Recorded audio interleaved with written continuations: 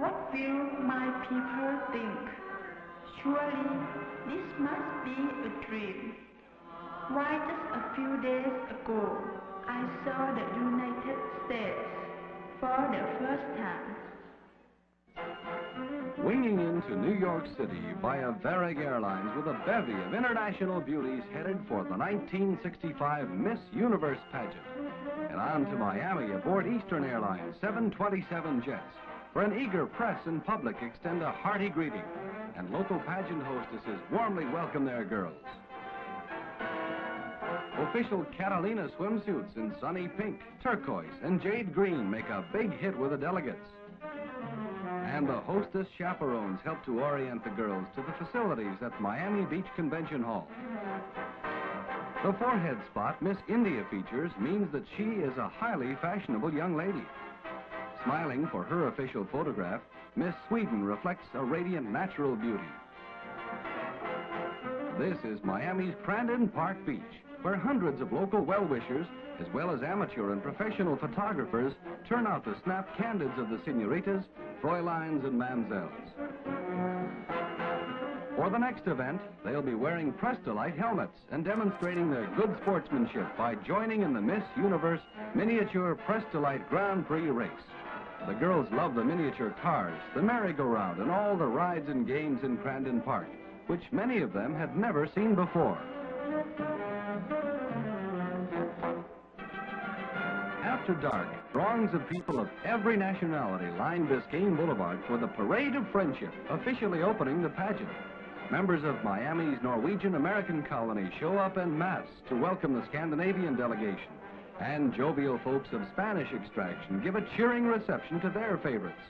Public spirit rides high whenever the Miss Universe delegates appear in the many community-sponsored events. Accustomed to playing the gracious host, South Floridians open their hearts completely to these dazzling continental beauties. At Miami's Bayfront Park Bandshell, it's standing room only. The Miss Universe delegates on parade appear resplendent in original costumes, bearing gifts germane to their individual countries, as is this delicately carved ivory presented to Miami Beach Mayor Elliott Roosevelt. One of the highlights of the Miami social scene is the annual Miss Universe Fashion Show luncheon, where almost 1,000 well-attired women and more than a few gentlemen applaud the poised and graceful Miss Universe models. They wear Ole Cassinis and Seal Chapmans and appear absolutely stunning on the runway.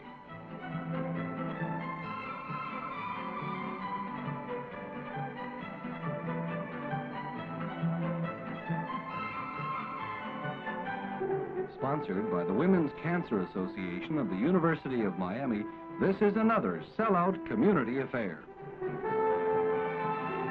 In the elegant Pompeii room of the Eden Rock Hotel, Royal Crown Cola hosts a gala press party, where the celestial beauties have a chance to meet pageant officials, world-famous photographers, and international journalists, all here specifically to cover this great pageant for news media all over the globe. Now, the Golden Globe itself sparkles on stage as the Big Sisters escort their country's Little Miss Universe candidates for final judging. Little Miss Costa Rica is chosen second runner-up, Little Miss Cuba becomes first runner-up, and Miss USA, Sharon Ragianti of Memphis, Tennessee, is named the new Little Miss Universe. Then the big girls take over the stage to participate in the Parade of Nations, one of the most colorful sights in the world, evoking a thrilling burst of applause from the packed house. Royal Crown President W.E. Ozzo presents the Best Native Costume Award to Miss USA. And Miss Photogenic Award goes to vivacious Karen Schmidt, Miss Austria. As the evening gown competition swings along, reporters and audience alike buzz excitedly about the lavish gowns worn by the beauty delegates, many of the creations of top designers from the world's renowned fashion houses. Corresponding with the symbolic crimson-covered ramps is the pageant's red carpet treatment of the international delegates. Each girl is made to feel as much like a queen as possible. The executive hostesses spend about 6 months a year organizing a team of local all-volunteer multilingual chaperones who are with the girls 24 hours a day from arrival to departure, tending to their safety, comfort, and pleasure. The hostesses say that friendships formed in this United Nations family are really lasting, and that they receive notes of thanks from parents all over the world.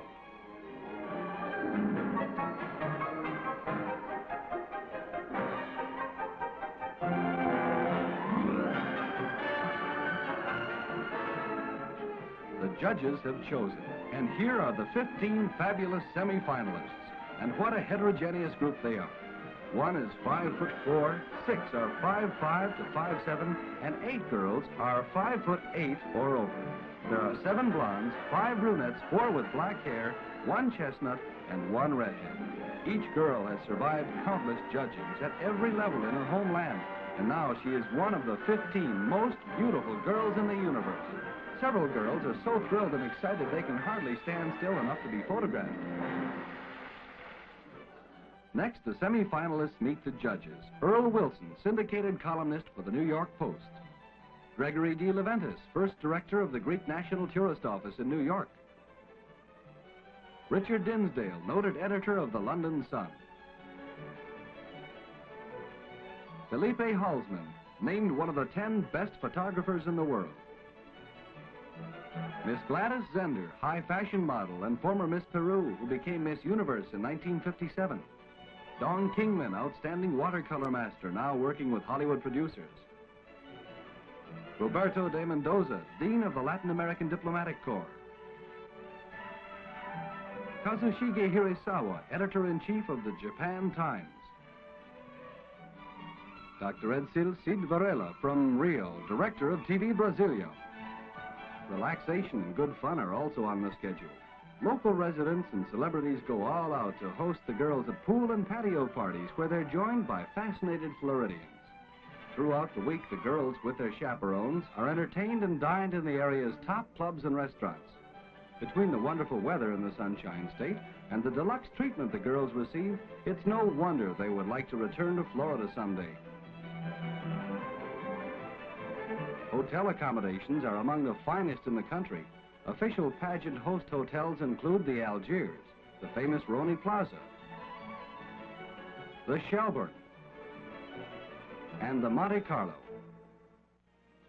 Dress rehearsal discloses a brilliant innovation with Miss Hong Kong performing an ancient sword dance, enchanting to her colleagues as it is to the audience out front.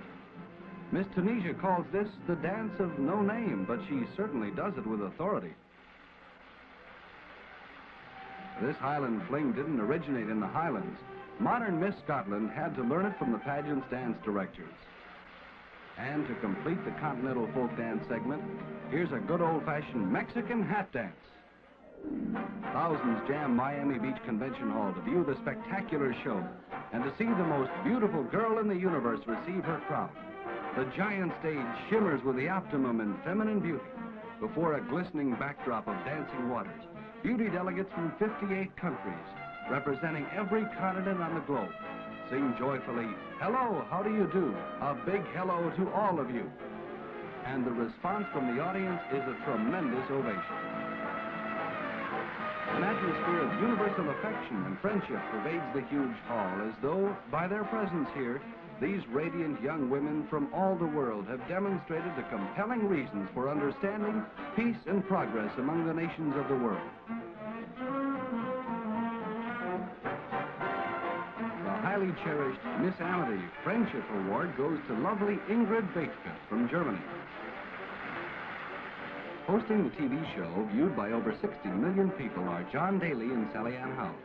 In addition to exceptional beauty of face and figure, these cosmopolitan candidates show singular intelligence and a strong penchant for knowledge. Over half speak as many as 5 languages. At present, 30% are students, over 50% will have or have had a university or higher education. Several model professionally, others being secretaries, teachers, ballet dancers, airline hostesses, 1 travel agent, a machinist, and 1 girl listing soldier occupation. Life ambitions include show business, social work, travel, careers in law and medicine, teaching and writing, plus being good wives and raising happy families. On the hobby list, 90% stressed reading, followed by outdoor sports, cooking, sewing, dancing, art, and studying languages. In the choice of great men, the Pope, and the United States President lead. Then the astronauts and one girl who said, "You thought for the world, for me, Walt Disney."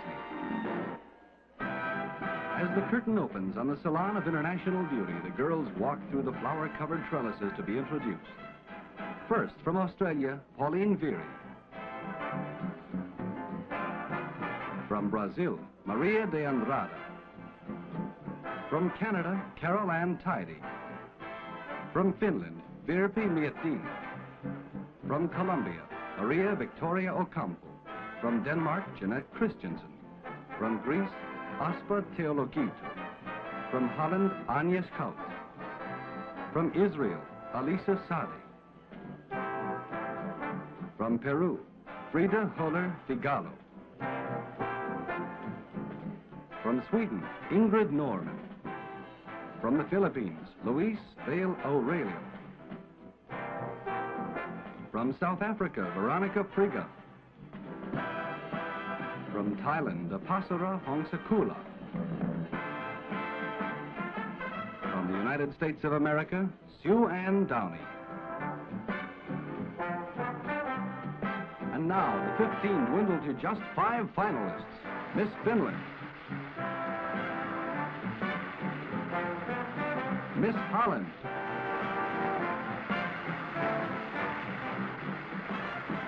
Miss Sweden. Miss Thailand. Miss USA. While the judges complete their ballots, striking dark-eyed Corinna Tsopei from Greece, the reigning Miss Universe 1964, takes her last traditional walk on the runway. And now for the winners. Fourth runner-up, the delegate from Holland, Agnes Kout, receives her trophy and roses from Teeshan-haired Virginia Lee Crater, Miss Hospitality for the pageant. Now the third runner-up, the delegate from Sweden, Ingrid Norman. Ingrid speaks 4 languages, and her ambition is to travel and learn many more. And the second runner-up, Sue Ann Downey of the United States of America. Sue Ann said she would be happy just to be in the top 5. But look here. It's clear Miss Thailand expected her to be the winner. Suddenly, she is aware that only she and Finland remain. And the first runner-up, Virpi Miettinen from Finland, is announced. And now, the full realization that she, Apasra Hongsakula from Thailand, is now the reigning beauty of the universe. Apasra Hongsakula, a 5'4" raven-haired, dark-eyed, 18-year-old graduate of a convent school. Her native nickname is Poop, which in Thai means fat, a misnomer now, as the #2 daughter of a colonel in the Royal Thai Air Force becomes Miss Universe 1965. Yes, it is true.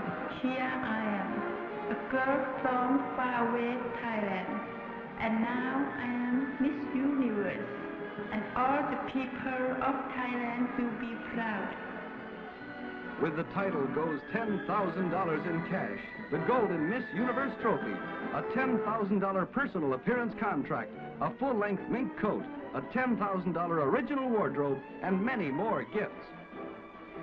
In her first official appearance, Apasra Hongsakula reigns over the Miss Universe Coronation Ball, the most impressive event of South Florida's social season.